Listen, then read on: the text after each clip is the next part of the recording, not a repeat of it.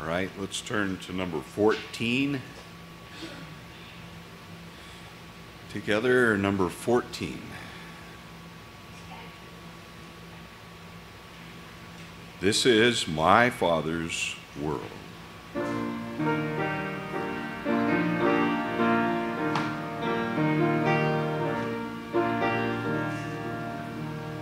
This is my Father's world, and to my listening ears, all nature sings, and round me rings the music of the spheres.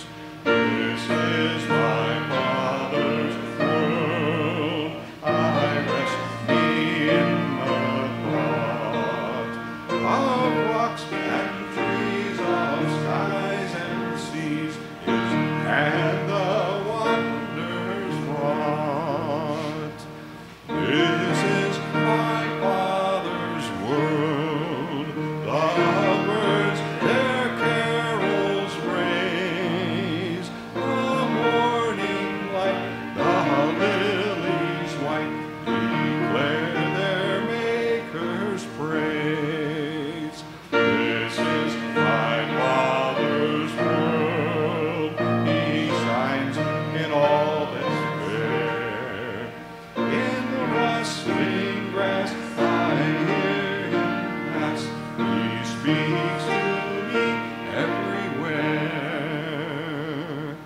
This is my Father's world, oh let me ne'er forget that though the wrong seems not so strong, God is the ruler yet.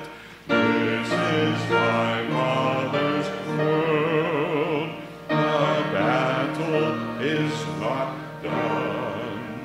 Jesus who died shall be satisfied, and earth and heaven be one.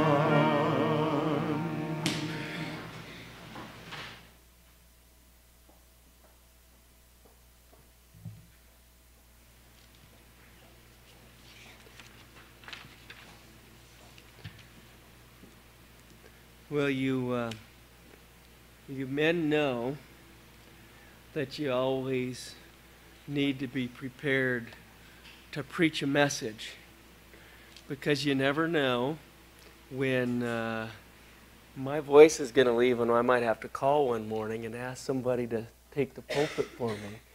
I remember pastors before that I had that have been mentors and stuff that they've said things of that nature, that you always need to be ready with a message, because you might get called on to preach, and you want to be able to step in and be able to do that. So one of you may need to be ready to preach a message tonight.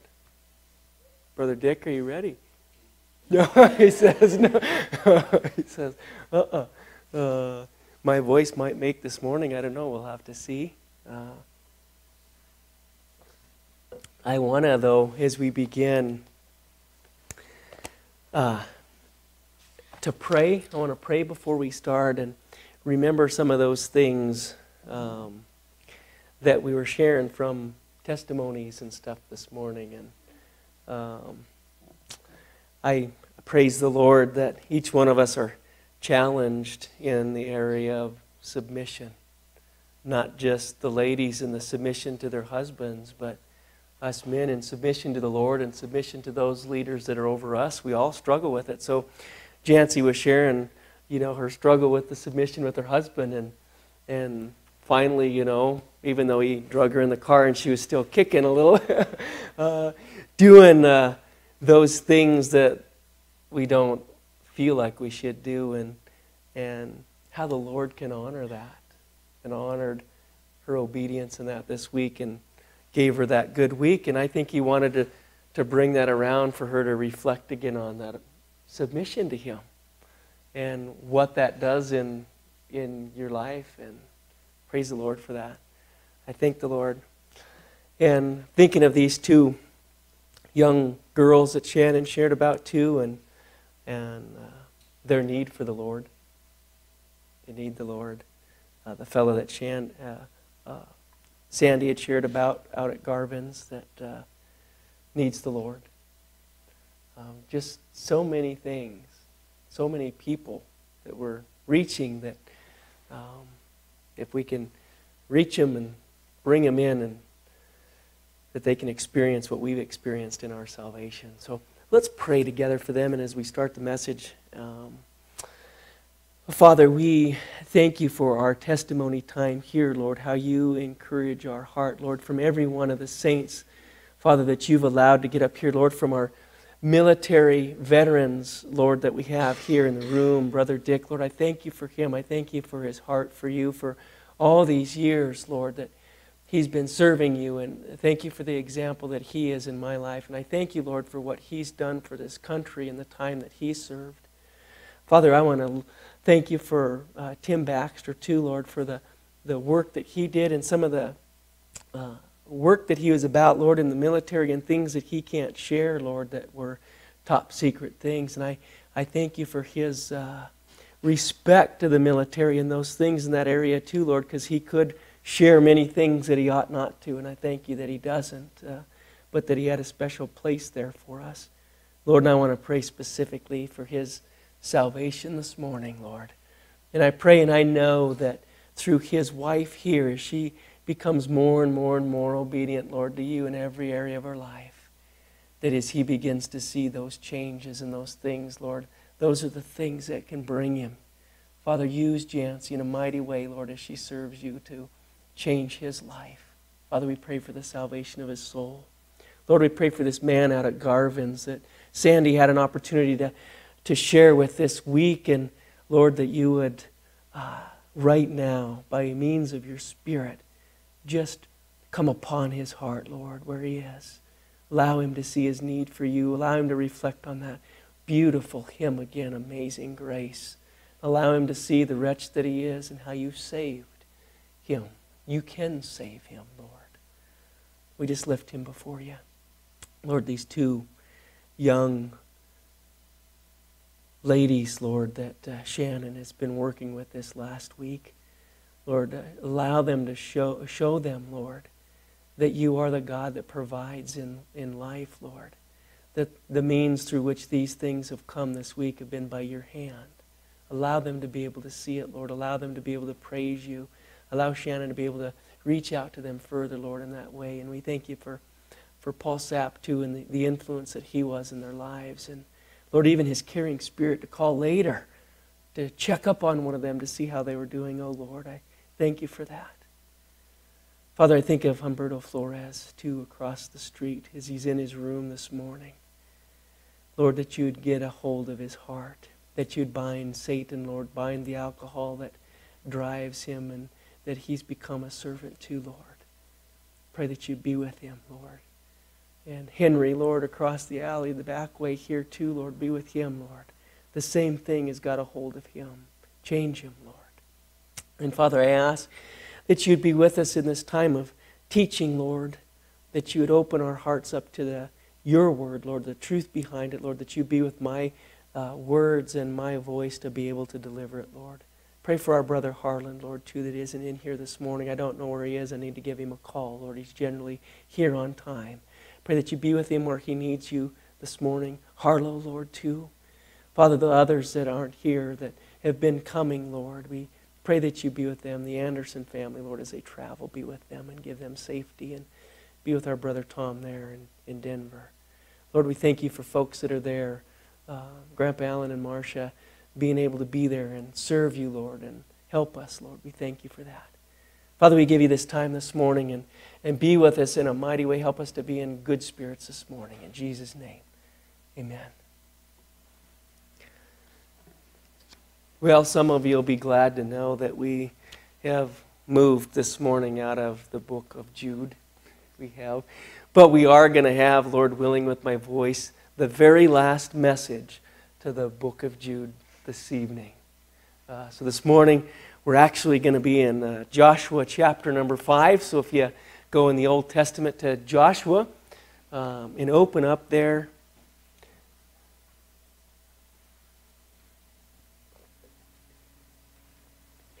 I did kind of title this message a different title than I would normally title something, and after I titled it that, I asked myself a few times, should I change the name?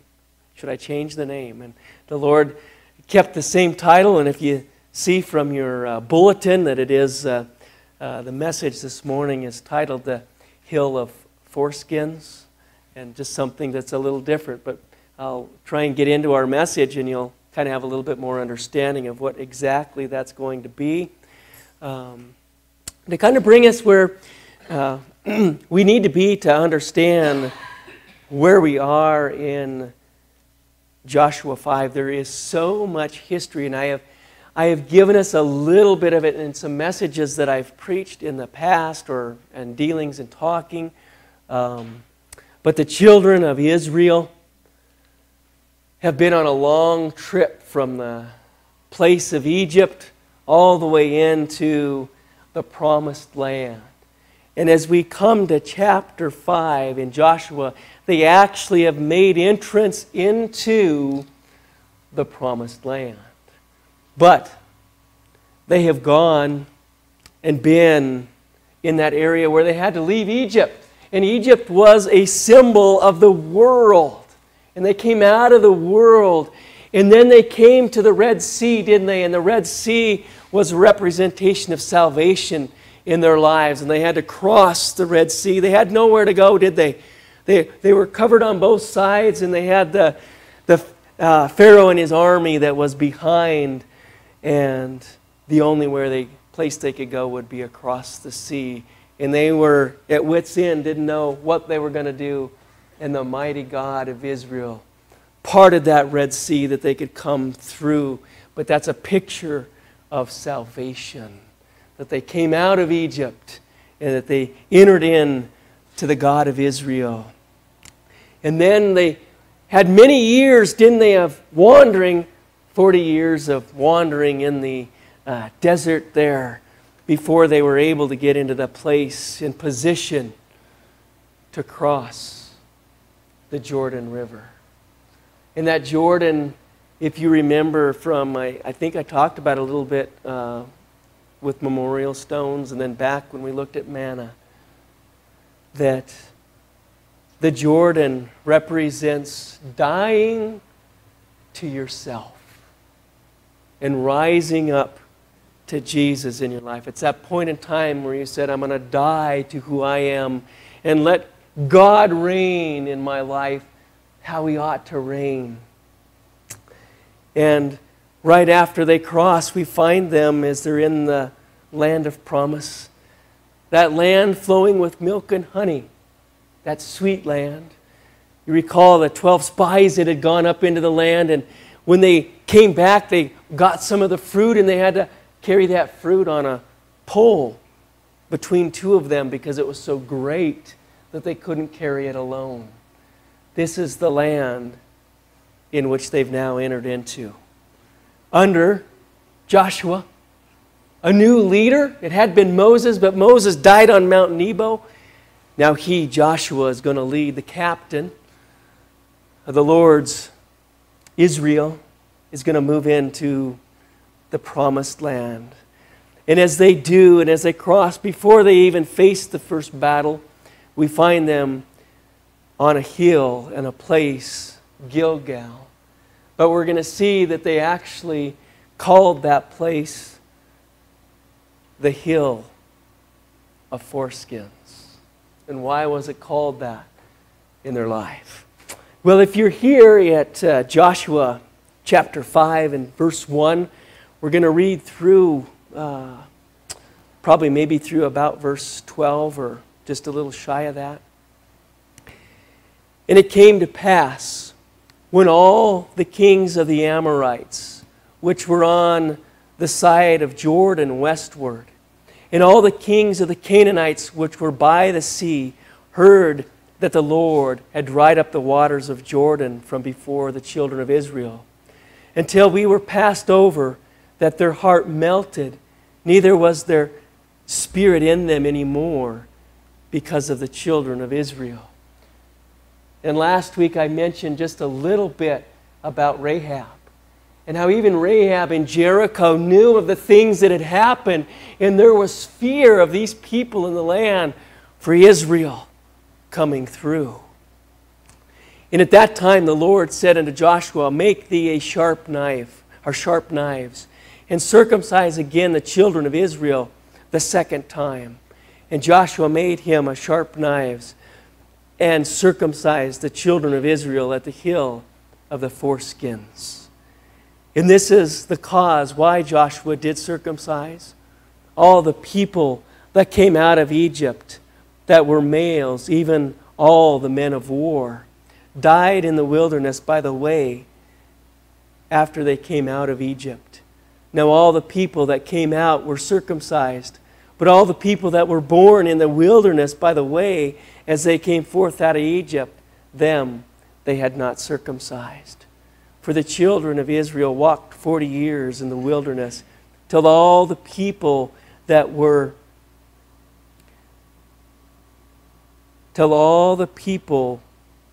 which came out of Egypt were consumed, because they obeyed not the voice of the Lord, unto whom the Lord sware that he would not show them the land which the Lord sware unto their fathers, that he would give us a land that floweth with milk and honey. And their children, whom he raised up in their stead, them Joshua circumcised, for they were uncircumcised, because they had not circumcised them by the way. And it came to pass, when they had done circumcising all the people, that they abode in their places in the camp, till they were whole. And the Lord said unto Joshua, this day have I rolled away the reproach of Egypt from off of you. Wherefore the name of the place is called Gilgal unto this day. Well, we see the word circumcision, and we talked about circumcision in our Thursday night a little bit. We've talked about it in our Wednesday night a little bit this last week. But I want to talk about circumcision a little bit and then come back into this passage and look at some of the things that are here. But circumcision began with the patriarch Abraham. And when he was circumcised, it was a sign of a covenant that God was making with him, Abraham, and which would soon to be a nation. So we looked also at the Abrahamic covenant on Thursday night at our study, a couple weeks past and this week too. But that covenant that God made with Abraham, the sign of it was circumcision, that he was going to make a great nation. And you know that this sign and this covenant that God makes here with Abraham was the beginning of the nation Israel. That was where the nation began, was the covenant that God made with Abraham.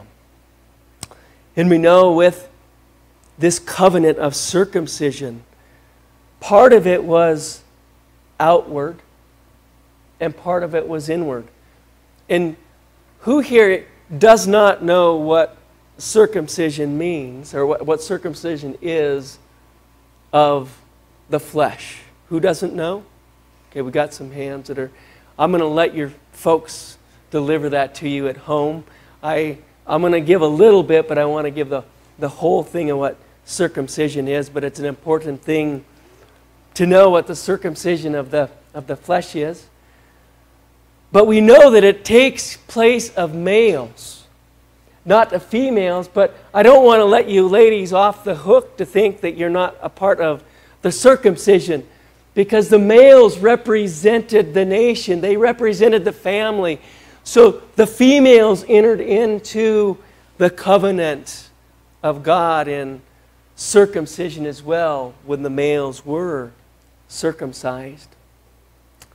And we know that that was the outward flesh, taking off of the flesh of the male. But there was the outward significance of this, we have to understand. God was saying that He was going to make a nation that was different, separate from all other nations. And with that nation, He was going to make His name known to all other nations. But they needed to be separate from those that went before them. And not all those nations, we don't even see circumcision before this point in time. With Abraham, that's where circumcision began, where the males would be circumcised to make them different than all those other nations that were before them. So there was the outward sign as they saw the circumcision of the flesh, that they knew that they were a different people. They weren't a part of the same group of people. But there was a greater sign of circumcision, and that was what it truly meant inward. The inward circumcision of the heart. And it meant with Israel being separate from all other nations. They were going to be separate from the sins of the other nations. They weren't going to be like those other nations as they come in here in Joshua's time. They're not going to be like those other nations, is what God is saying. That basically the circumcision was the cutting away of the skin of the male and discarding it. But the inward circumcision of our heart is what it meant inwardly to Israel as well. The cutting away of sin from the heart and discarding it from our life. So circumcision, and we know, and we can ask ourselves, is circumcision for today? Well, circumcision of the flesh today, you can be circumcised or you do not have to be circumcised. Either way, people pick either side of the place to be. I think there's some medical things in which those that are circumcised, there's a cleaner lifestyle according to what doctors say. So many people enter into the circumcision of the flesh in our day, in our time. We even know in Israel's time, in the New Testament time, the Lord Jesus Christ followed in circumcision, didn't He? We looked at it Wednesday. He followed in obedience to circumcision, even though He didn't need to represent all that that represented outwardly, did He? Or inwardly, because He was altogether holy, separate from sinners, because He wasn't a sinner, was He? But He followed in so that He could, like I think Tina said, fulfill all righteousness. She told us that on Wednesday, and that is right. But for us now, we don't have to be circumcised to be a part of God's family in the outward circumcision. But the circumcision for us today is that circumcision of the heart. And I want to read a little bit from Colossians over in the New Testament, and then we're going to come right back here to Joshua. So if you keep your place there. Colossians chapter 2, starting right in verse 11, it says, "In whom also ye are circumcised, with the circumcision made without hands, in putting off of the body of sins of the flesh by the circumcision of Christ, buried with Him in baptism, wherein also you are risen with Him through the faith of the operation of God, who hath raised Him from the dead, and you being dead in your sins and the uncircumcision of your flesh, hath He quickened together with Him, having forgiven you all your trespasses." I think that beginning of that circumcision begins when we come to know the Lord as our Savior, doesn't it? He circumcises us unto Him. But I think there's an additional part that we see as we go on into chapter 3 with the circumcision. Starting in verse 1. "If you then be risen with Christ, seek those things which are above, where Christ sitteth on the right hand of God. Set your affections on things above, on not things of the earth. For ye are dead, and your life is hid with Christ in God. When Christ, who is our life, shall appear, then shall you also appear with him in glory. Now I want you to notice this next word. It says, mortify, therefore, your members, which are upon the earth. And it gives us a list of what those are. Fornication, uncleanness, inordinate affection, evil concupiscence, covetousness, which is idolatry, for which things' sake the wrath of God cometh on the children of disobedience, in which ye also walked sometime when you lived in them. But now you also put off all those. Put off all these, and it gives additionals. Anger, wrath, malice, blasphemy, filthy communication out of your mouth. Lie not one to another, seeing that ye have put off the old man with his deeds, and have put on the new man, which is renewed in the knowledge after the image of him that created him, where there is neither Greek nor Jew, circumcision nor uncircumcision, barbarian, Scythian, bond nor free, but Christ is all and in all. And we know that we all can become a part of the circumcision. We all can become a part of the Lord Jesus Christ in our life.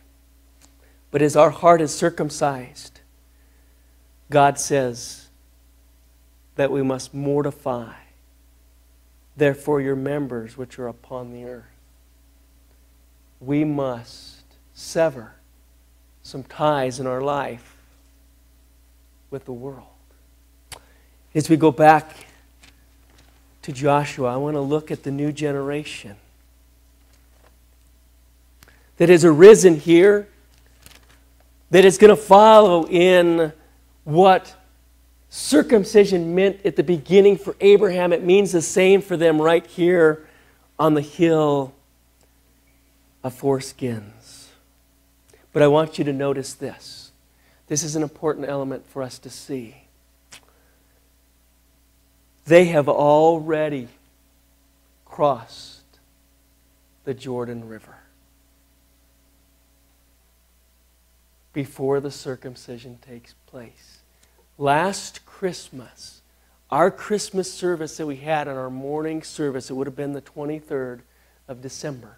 And I remember that because that's Harlan's birthday. It's Harlan's birthday. I challenged the church, many of us. We came forward, we held hands, and we prayed together, and we made a commitment that we were going to die to the old man, and we were going to live to the new man in our life. Who remembers that? Does anybody remember doing that? How have you done? Over the last year, it's almost been. How have we done crucifying ourselves and living to Jesus, saying, not my will, but thy will be done? You see, they crossed that same area, didn't they? They said in their heart and their mind that we are going to live for you, Christ, God, God of Israel. We're living for you, and we're going to die to ourselves. But something had to happen before they actually made their move into the land, before they could begin to tackle Jericho and Ai and on. And Joshua takes time right here to sharpen the knife. Did you catch that? So verse 2, at that time the Lord said unto Joshua, make thee sharp knives, and circumcise again the children of Israel the second time. And Joshua made him sharp knives and circumcised the children of Israel at the Hill of Foreskins, the title to our message. I don't think Joshua just sharpened his own knife, but there were many knives that were sharpened that day in order to complete the process of the circumcision, because the number of Israel was great. There was many men in Israel. And they take the time to sharpen the knives. And this hill gets the name for just what took place there. The Hill of Foreskins. And I think if you think about the number of people that were in Israel at the time, how many was it that came out of Egypt? Roughly. Shelley, I know you're going to say back there. What were you going to say?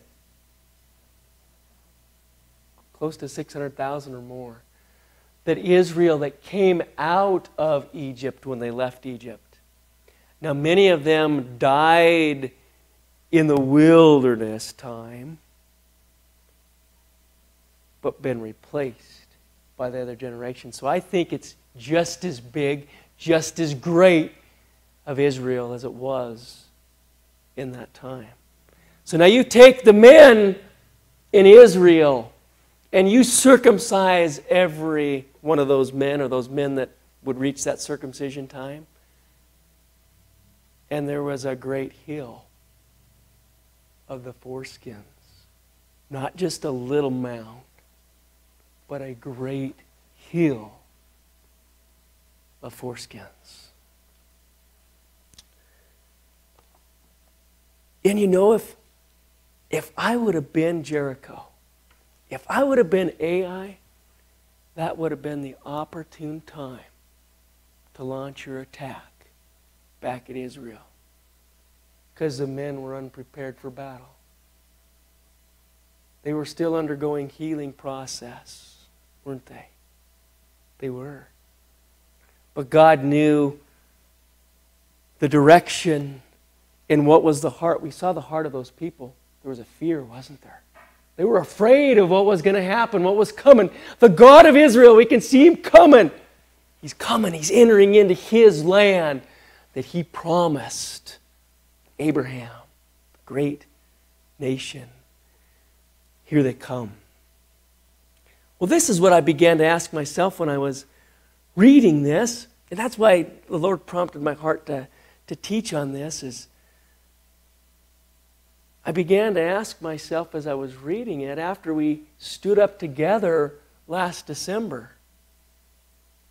And we made that commitment to cross the Jordan River and to die to ourselves and live for the Lord. Did I spend some time on Gilgal? And did I sharpen my knife? And did I take time to begin to cut the sin away from my heart and be really prepared to go into the land that God had promised us? You see, the Hill of Foreskins is an emblem for us, or a symbol of all the world's carnal affections. Our sin. So I ask, have you begun a hill of foreskins in your life? God, if you haven't, God's brought us to a point where He wants us to begin the process of cutting the sin away in our life. Have you noticed that we've had lots of messages, I think the Lord's been bringing us, about cutting sin away from our life, about getting rid of the old person that we were and being who God wants us to be in the new life, right? Like Jancy testified, I didn't want to be submissive. I didn't want to go to Billings. That's a part of the foreskin, isn't it? God's saying, I want you to cut that unsubmissive heart out of your life, and you need to separate it from you and put it on the hill of foreskins. He's calling us to that spot this morning. And I think every one of us have that peace of not wanting to be submissive. God's calling us, cut it. Sharpen the knife. You see, it didn't just happen with Joshua, God tells him, Joshua, make thee sharp knives and circumcise again the children of Israel a second time. And Joshua made him sharp knives. Joshua had to do it, didn't he? You have got to sharpen the knife in your life. And you got to take your heart. With Jesus Christ being your Savior, He's already there. You're already a part of the circumcision, but He's calling you to cut away the remaining foreskin in your life and discard it on the hill in Gilgal and place it there. I remember growing up as a boy, and my grandpa was a barber, and we'd go and I loved the time, and I can see it with Kyler anyway. I don't know if Caleb's like that. Caleb hates haircuts. I give the boys haircuts, but that time when you sit in the chair and Grandpa would pump it up a little bit because you're a little fella, right? He had to pump you up far enough so you're high enough to be where he could begin to work on you. And he'd shave, and he'd start with the scissors, and he'd trim, and then I loved it when he went to the razor. I guess if you call it the electric, because you could just sit there, and as he was shaving your neck and he was going around your ears, oh, it was just the vibration from it. Oh, it was like heaven. It was just a little piece of heaven, just getting your haircut. I loved that. I love that. I wish I could get a haircut every day. But that wasn't the end of his process. I don't know if any of you have been to a barber like this, though, but my grandpa was the old school barber. Well, then he had this little, it had I don't know what you call it. Maybe one of you might know what it is. But it had a wood handle, and then it had it looked like a broom, kind of. And he would dip this thing in to like shaving cream. And then he'd put that shaving cream around your ears, on your neck, and he'd lather you up. Who's had a haircut like that? Maybe somebody get a haircut like that still today. Well, then I noticed he had this, it was a razor blade, but it was a shaving, for a barber. It was about this long, and it kind of had just a little bit of a angle to it, but sharp. And it would fold together, but he'd open it up. And he had a way that he held it in his hand when he was operating it. I thought, man, you're going to cut somebody. It doesn't look very, comfortable, but he'd shave your neck then with that razor. But does anybody know where that barber, did you ever watch that barber sharpen that razor? What would he sharpen it on? Strap. Right on the seat, wasn't it? A strap. What was it called? Strop? A strop. Well, I would see him doing that, and then I would go, I remember being over there, we used to help him clean and stuff, but I would look at that strop on there, and it was a piece of leather, and then I'm looking at that. How did that sharpen that knife? I still don't know for sure, but Grandpa would do that. He'd run that, get that sharp and ready to go. You got to sharpen your knife this morning. God's calling each one of us to sharpen the knife, to cut away from our life the remaining foreskin. See, you've left some of it behind. Ladies, I'm talking to you too because it applies to us, because we're the circumcision of God, and it's of the heart. And every one of you have a heart, don't you? You do. God's given it to you. But there's a little straggler that's there. There's some part that He's calling you to cut away this morning and put it on that pile, the Hill of Foreskins, like Joshua and the children of Israel did before they would go in to conquer the land. You've got to do it this morning. God's calling you there. You see, since last December, we've gone in, we've entered in, but we've been unwilling with something. We've been unwilling. You know what it is that you're unwilling with, don't you, right now? You're unwilling with it. It's there. God wants you to take the knife to it.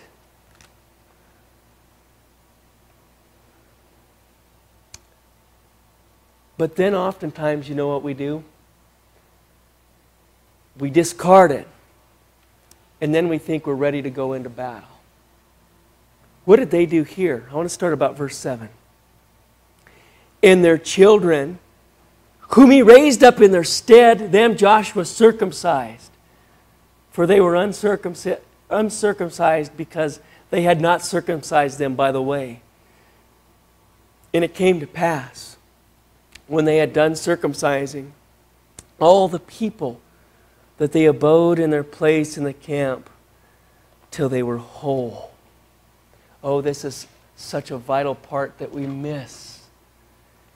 I'm going to tell you this morning, if you truly sharpen the knife, if you truly do, and you truly take care of the rest of the foreskin, and you cast it to the hill, there's going to be a wound. You're going to be wounded. Because this is something that you've been holding on to. And this is something that's been dear to you in your life. But it's something that's not good. It's a part of the world. And it's a part of the affections of the world. But as you cut it away, and if you cut it away this morning, you're going to need some time to heal from it. And notice where they healed.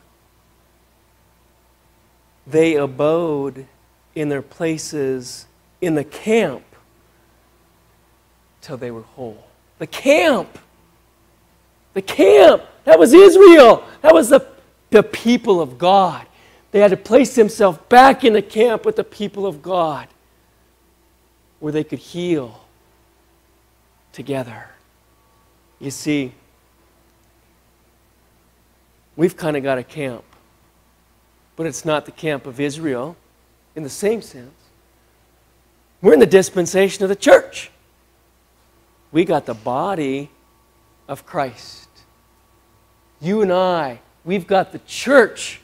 So as we take the foreskin and we cast it to the hill, we've got to remain in the body because we need healing. See, if you truly take care of some of those things that need to be dealt with, you might need to take time with a brother or sister to pray with. You might need some help. It hurts. It's hard because it's been a part of your life. Somebody's here in this fellowship that's there to aid in the healing. And I tell you, we need the healing. And I want you to think of, you can think of circumcision if you want, or you can think of a wound that you've had. Just a simple paper cut.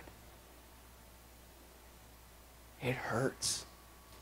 That's just a little cut on your finger, isn't it? And it hurts. And it hurts for several days. Now you take this big thing that we're taking right now, the circumcision of our heart, and there's going to be a wound. There's not any of us that's going to be left unwounded. But we need each other here to heal, don't we? We need each other. That brother, that sister. It might even be a little Taryn that comes right up here to this microphone and says, I'm glad that you're here, Harlow.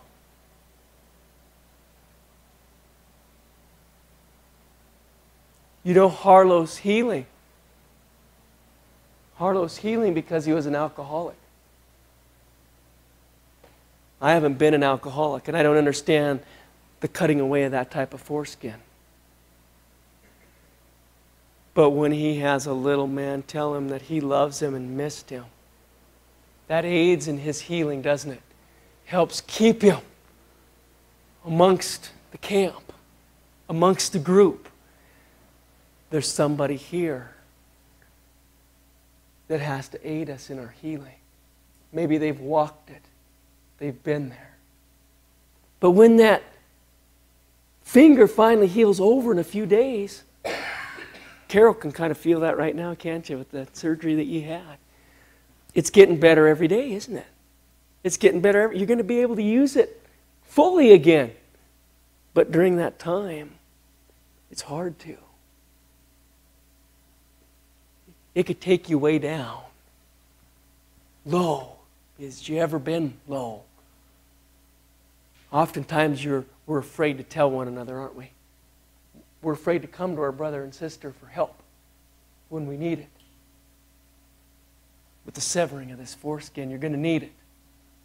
We need each other here. We need to be committed to one another in our local body.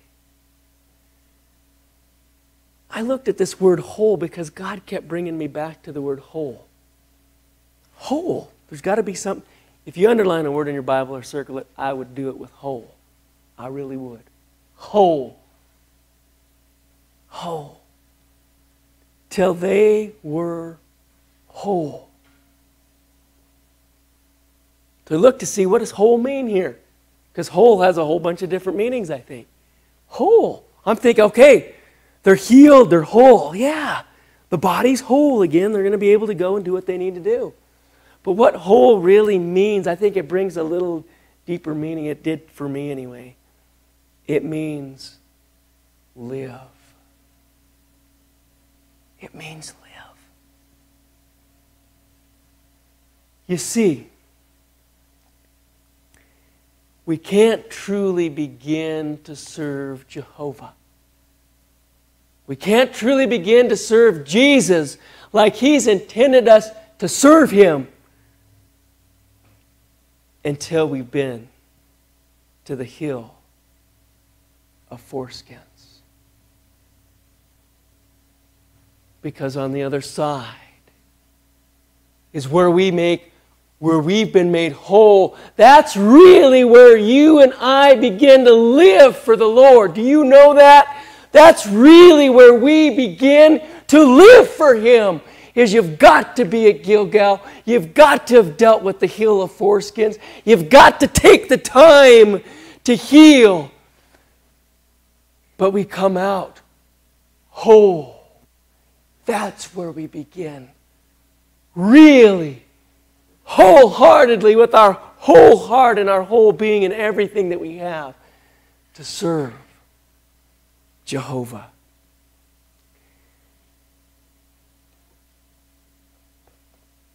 See, I don't know. We're all in different walks where the children of Israel were. Some people are still in Egypt. That means some people are still in their sins. Some people are still in the world and need to come to Jesus Christ as their Savior. Others of us have crossed the Red Sea just like Israel did. Representative of our salvation. We've taken a hold of the God of Israel.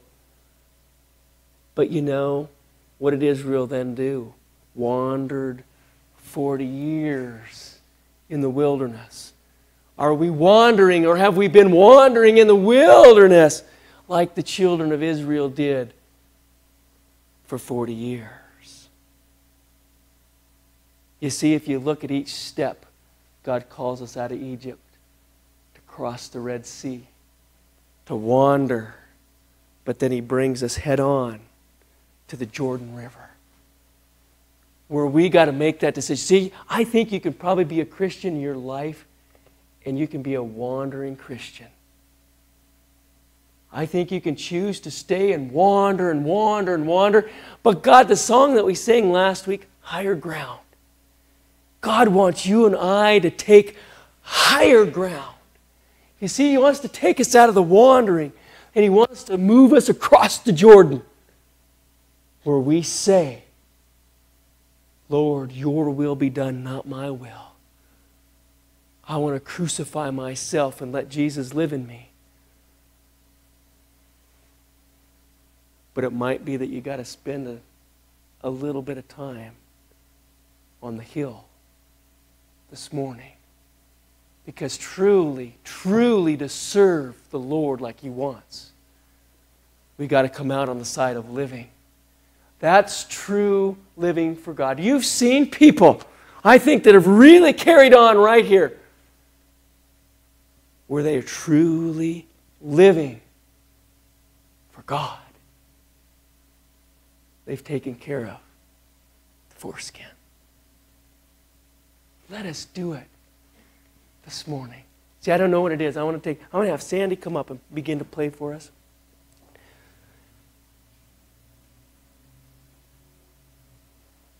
I've got to deal with, God wants me to serve Him. He does.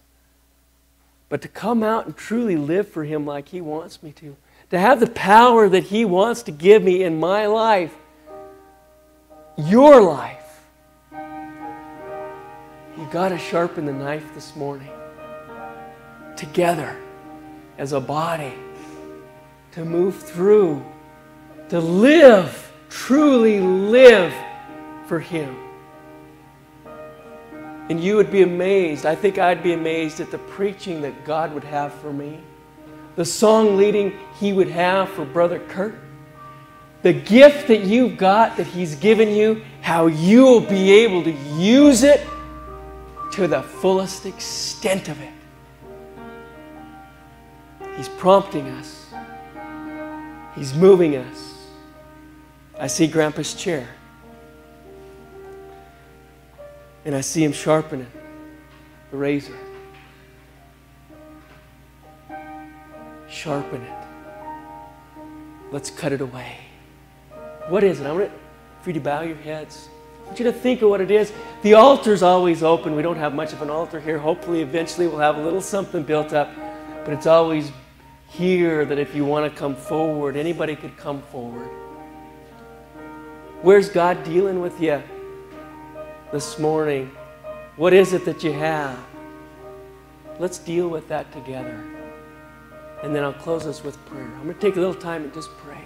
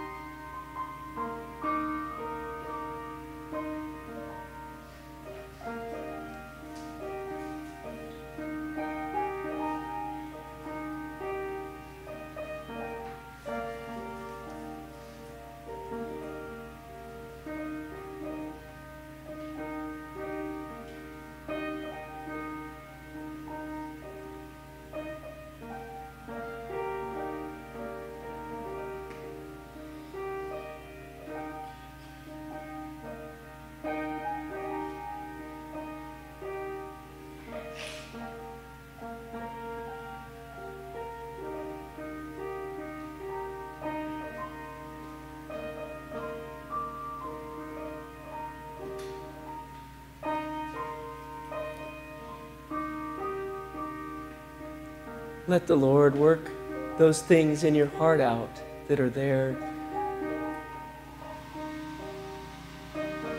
The sharpening of the knife and the cutting away of the foreskin means that you recognize that you put it out there, away from you, never to take hold of again.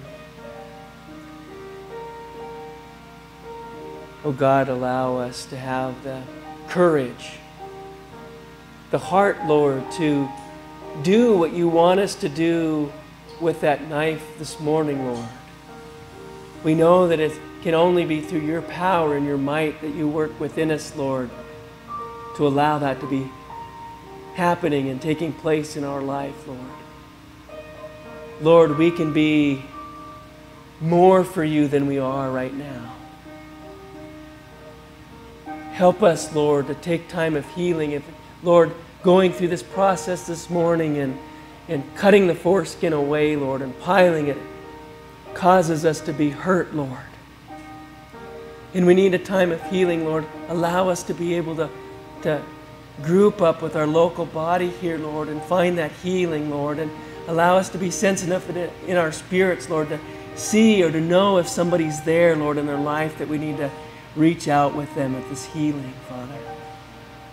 Help us to have the words and the comfort that we need, Lord, as we all go through the process together, Lord. And allow us, Lord, to come through and to be whole in that word, Lord, to truly live for you, Jesus. Help us to truly live for you. Not my will be done, Lord, but thy will be done in me, and thy will be done in my brothers and sisters that are here, Lord, from the youngest to the oldest, Lord. Your will be done in our lives. Father, we just end our service time here, Lord. We thank you for it, Lord. We continue to uplift those that aren't amongst us, Lord, and those that are sick and those that are healing, Lord, from other things in their lives. Father, that your power and your might and your special grace would be in their hearts and their lives, Lord, to aid them. Lord, help us to be a people that are willing to tell that person we're sitting next to, that person that we're talking to about you. Give us the courage, Lord, to do that. Help us see people, Lord, saved that we're reaching out to. And like Brother Jeff said, Lord, help us to reach those people and bring them, Lord, here. Bring them to church, Lord, to grow together, that they can reach people too. Father, we just end our time and thank you for it in Jesus' name. Amen. Two things in ending here where Sandy